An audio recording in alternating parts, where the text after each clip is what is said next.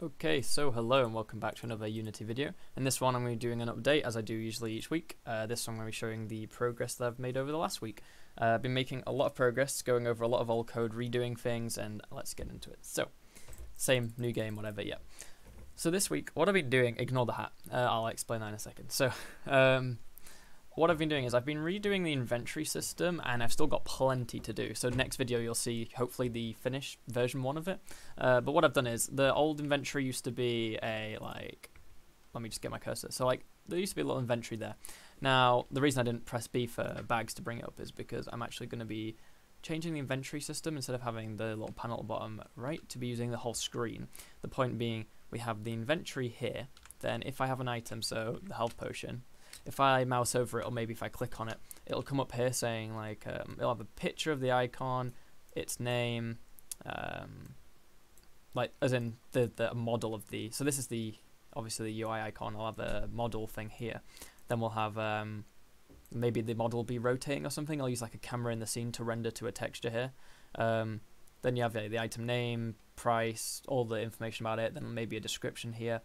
I'll add another one of these panels down here for resistances, because what I'm going to do over here is have the armor section. Now currently the hat is just plonked on top, but it's going to be equipable, an equipable item. Now because we don't have the character model like a proper humanoid yet, I went for a hat first just because it's the easiest to stick on a head. You don't have to have it properly fitting around the body. This is just temporary to make it look stupid because, you know, why not? It's quite literally just a really quickly modeled thing in Blender with a texture stuck on top. And I'm actually, there's a problem with the texture, with the model. If you look right at the top point, you might see some glitchy texture. I think it's because there's like 4 vertices. Well, actually, no, there's more than 4 vertices at the top. There's 1 vertice for every point on the bottom of it, because it's just a cylinder that's been extruded and shrunk. So I should probably just round that off with one vertice at the top. But anyway, that doesn't matter. The point being, I've got a camera following the player around that sticks perfectly to where the player is. So let me just make sure I did, yeah. So you can't move when you're in inventory because it's almost like a pause, but if you take damage when you're in the inventory, it'll take you out of the inventory. The one problem I need to fix, which obviously I'm open for suggestions, is how to make it so that a player can put stuff on that hotbar from in here. I could just kind of squeeze that up and then, you know, have the hotbar visible, but I don't want like it to have bits of the ground sticking out. So I was thinking of maybe making it so the hotbar goes here, but the health bar and mana bar don't. There's different ways. I don't know. I want some way to easily equip to the hotbar while not having to like click on here and go to hot, but like have an option to put it on the hotbar and then go back and change it. You know, I want to be able to easily change stuff around the hotbar. So in terms of UI design, I'm open for suggestions of what people think is a good idea. But I definitely want to go for the full screen design, or at least I could even just shrink this and have it be close to full screen, but not actually full screen. That's like the easier solution, so have it like this panel but maybe a bit bigger. So yeah, that's one thing, the inventory system. Obviously it still works, same, you know, picking up items, moving it around. But I got rid of the ammunition panel for the bow. Now there's no attacking at the moment. Instead of having it be, you know, weapons on your hotbar, I've changed it to be more like how WoW works. So you'll have your character bit here, so it'll have like head, chest, legs, feet, main hand, offhand, and you would equip it here, so sword into the main hand, or if you right clicked it here it would equip it. So I'm going to add that system. That's actually quite interesting. I've got a bug at the moment which I need to fix, where if I right click on an item in the inventory, it kind of locks it out. I can't use it anymore. I think what it's doing is it's like using the item but it's not getting rid of it. But yeah, I'll fix that problem soon. So, and obviously it fixes it if I actually just swap an item with that slot, which is interesting. But yeah, I'll have a look into that after this. This here of the player is like a live camera in the scene rendering. It just only renders the player, and then anything else it just doesn't render. So it's like a perfect thing, the player. If I had stuff in the player's hands, or if the player was like animated in an idle stance, that would be the idle stance. So that's actually going to look a lot better when we get the player properly. And as I said, this is for the item description stuff. Then here's for equipping stuff, and because the game's going off like a resistance system with like resistance to different elements, so you'd have like a physical resistance, then a fire, water, whatever. Like everything's going to be some kind of element. You'll have resistances here depending on your armor. So as you equip and dequip armor, it'll say like total fire resistance, magic, arcane resistance, and so on. That'll all be here to show you. And then like on enemies' health bars at the top, I'm gonna have something showing like status effects, or like here as well, I'll have like a status effect thing. Cause like if you're slowed, or if you're snared, or if you're this, that, the other, if you're burning, whatever. Because I need to remake the status effect system anyway. At the moment, it's not the best. It's just kind of temporary.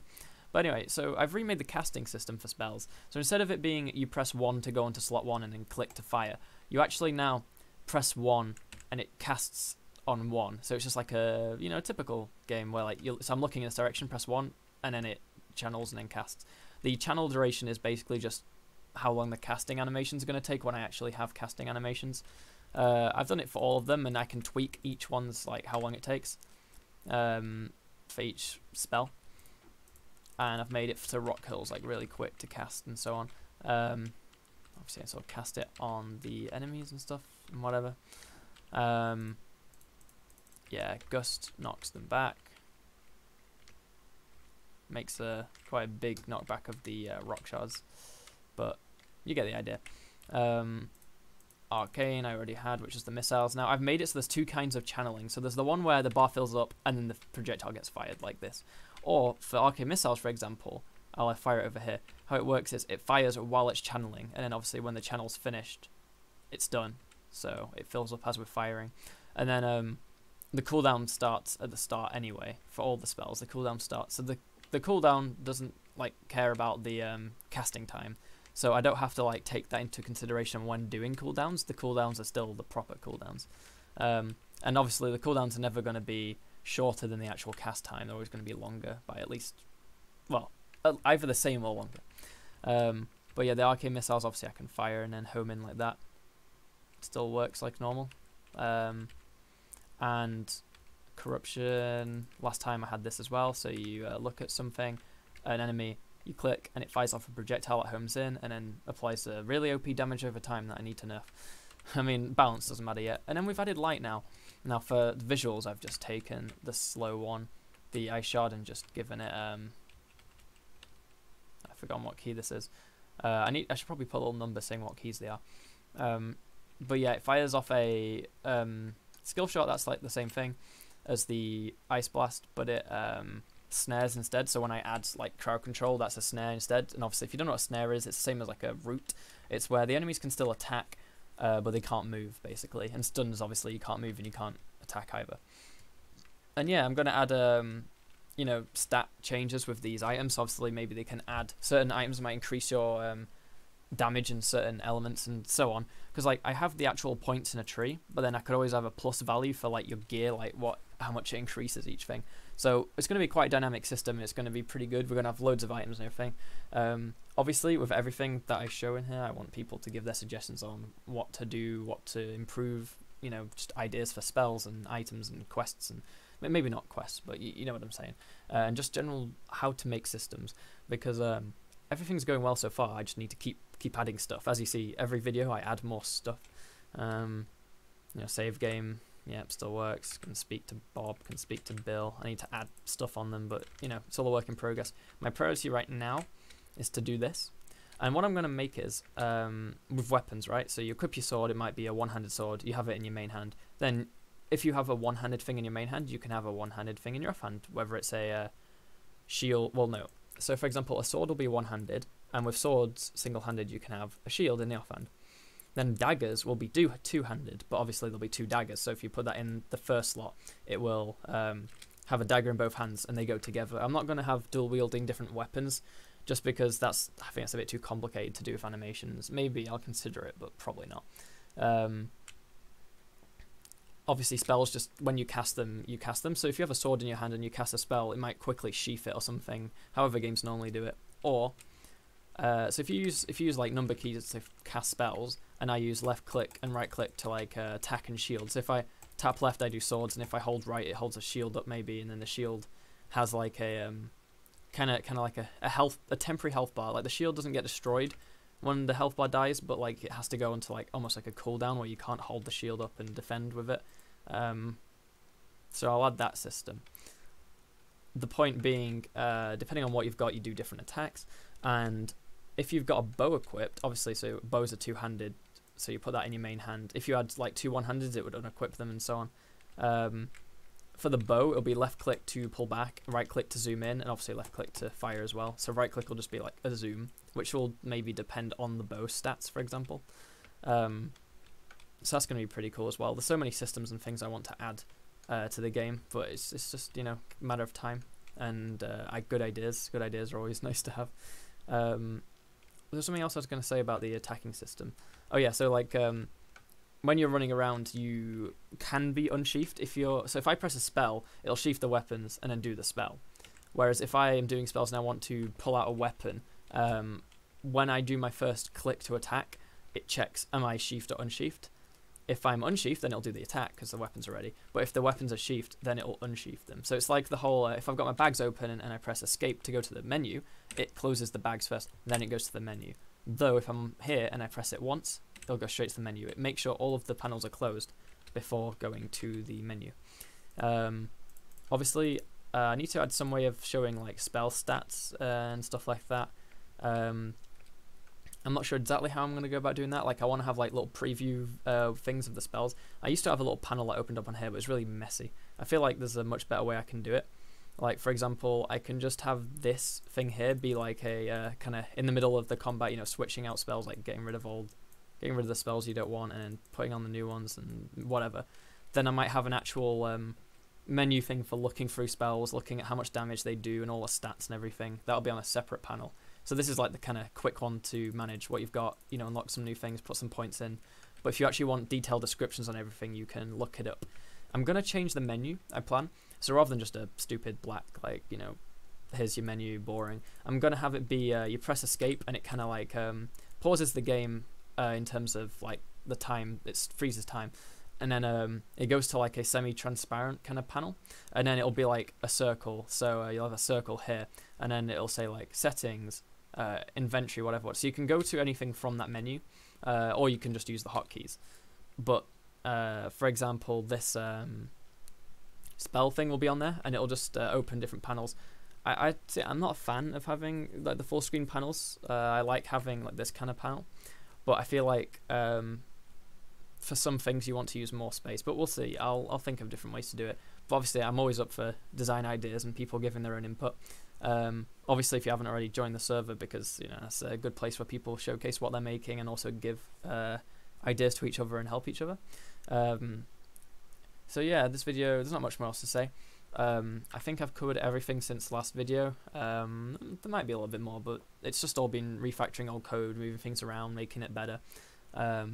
Fixing things. Obviously, like if I try and put a spell in my inventory, well, I can't do it right now anyway. So I guess that's one way to avoid the problem. But I will be changing the hotbar, and yeah, the main thing I want from people this video, if they are wanting to comment, is their method for, you know, how to go about doing the having the hotbar and the inventory, because it used to just be a little panel you could easily drag between them. But I feel like what I'll do is I'll shrink this, or I could even make this a separate screen, but I want to easily be able to have the inventory and the hotbar and the character thing at once. So I could just shrink this panel. I feel like that's what I'll go with. So that's fine. Unless someone comes with a better idea. And also, yes, not really spell ideas, because I've already got most spells planned out. But if anyone has any really cool ideas for like the rock fragments, I've already had plenty of ideas, and I already know some of what I'm going to do. Like for example, forming them into like a shield or a rock golem, or exploding them and stuff like that. I might do that really soon, just because it's not going to be too hard to implement and it'll be really cool to show off. So I might do that soon to keep you guys excited. Obviously work on the NPCs, work on the equipping armor. For the time being, the armor will just be equipped. Well, my stage 1 is equip the armor into there and make it so the slot specific armor, like so helmet can only go in helmet and so on. Then make it so I can click on here to equip it. Make it so when I click on stuff here, it appears here. Just keep adding more bits and then calculating resistances here. And then once all the information on this panel's done, also yeah, the assets like the border and background color, that's just reused. As you can tell, I just reused the fire one and added the borders from the old selected icon on the hotbar is what I'm using for this outline thing. So it's all just being reused temporarily. Don't worry, it's not going to look like that in the end. And then eventually, when I've got the NPCs working, I need to add a vendor system and quests, and then when I've got quests, I'll need to add a quest log thing here showing what you've got current, maybe a thing on the map pointing in the direction. So there is plenty to do, very, very like there's plenty to do. But I hope the few of you that are watching this are willing to support, whether that's through just watching the video or leaving a like, subscribing, helping on Patreon any way you can possible. That would mean a lot as I continue with the game's development. It's currently the 5th of November, and hopefully by the time I reach Christmas holidays, so that's in a month and like 2 or 3 weeks, I'll be doing a like play test. So if anyone's in my server at that point, I will, you know, give you access to the game in its current state at that point in a month and a bit time. So I'll make the scene into more of a test thing where you can go around. I might make some simple enemies by that point, just to test like actually attacking things on what you think's balanced damage, you know, unlocking. So I was just testing things out, trying to break it, see if you can find any bugs that I can't find on my own. So it's just going to be a good thing. And a lot of people have already asked me they want to test the game. Like they've told me that they want to test the game anyway. So I thought, why not? I'm not going to do it in its current state. I want to make a bit more progress. But yeah, the support already has been pretty good. You know, quite a lot of people have been commenting saying how good it looks. Well, it doesn't look that great, but you know what I mean, how good it could look, and the potential, and also just some of the cool things like the rock shatter is probably one of my favorite things already. But yeah, I don't know what I'll say. I'm just dragging this on, to be honest. So yeah, I guess I'll end it there. So obviously, if you haven't already, like, subscribe, comment, join the Discord, help on Patreon, the usual stuff I say. But apart from that, thanks for watching, and goodbye.